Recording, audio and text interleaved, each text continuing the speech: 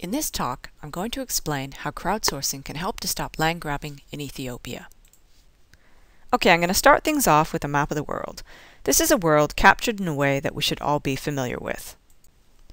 Now here's quite a different view of the world, where the size of the country represents the number of deaths that have occurred as a result of drought events in the past.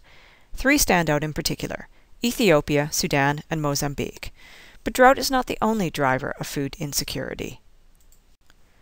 Another factor that could radically affect the local livelihoods of farmers is land grabbing. This representation of the world captures the situation and shows that Africa is a prime focus of this phenomenon. Land grabbing is the large-scale acquisition of land by domestic and international companies, governments, and individuals.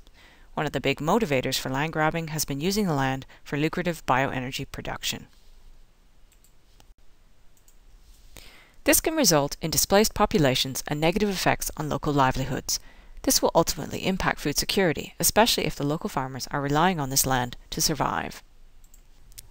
Ethiopia is one of the most affected countries, which is made worse by the fact that we don't actually have in our possession an accurate and detailed cropland or settlement map of Ethiopia.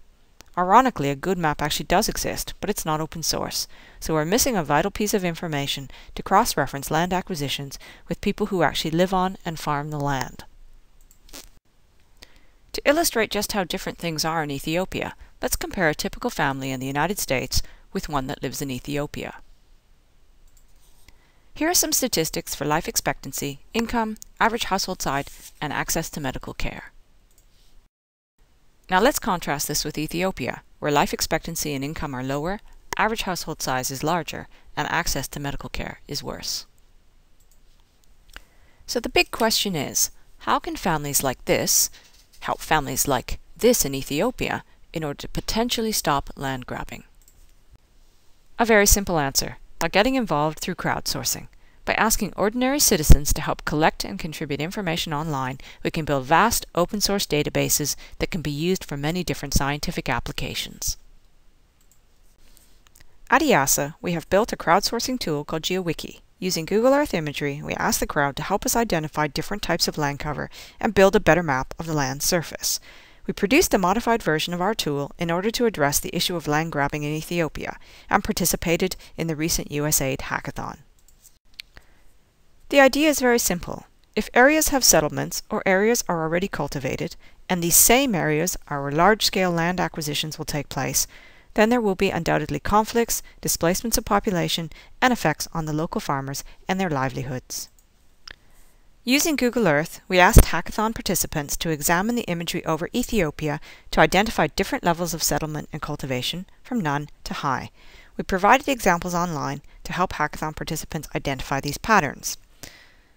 We set an original goal of 50,000 points to be collected, which represents roughly 5% of the area of Ethiopia.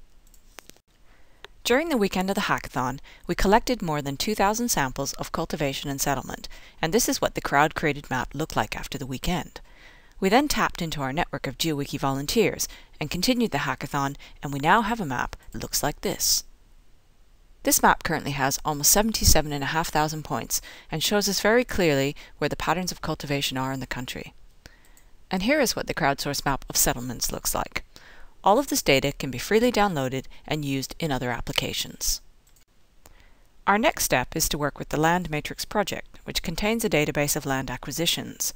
The actual locations will shortly become open source. We will then overlay the crowdsourced map with these areas of land acquisition. We will then be able to identify clear areas of conflict, determine where existing populations may be affected, and raise awareness of land grabbing.